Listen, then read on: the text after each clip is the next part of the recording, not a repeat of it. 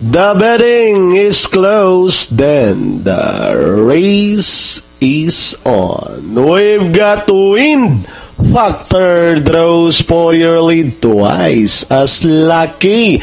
Right behind in second, moving up, Mr. Tatler as they race towards the half-mile pole.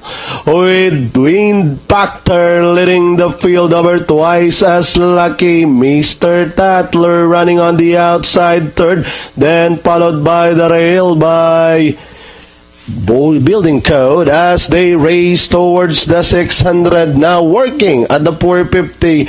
Twice as lucky takes up the running. Wind Factor drops back in second, then comes Mr. Tatler. Moving up is Jensen Special as they race for home with twice as lucky still leading the field, this time by about 4 lengths over Jensen Special. Mr. Tatler Wind Factor with 75 meters to race.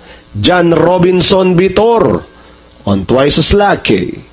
Then comes Jensen Special, Mr. Tatler, Wind Factor, Grando 1, Oak Hill Princess. Okay, crossing the wire, first entry.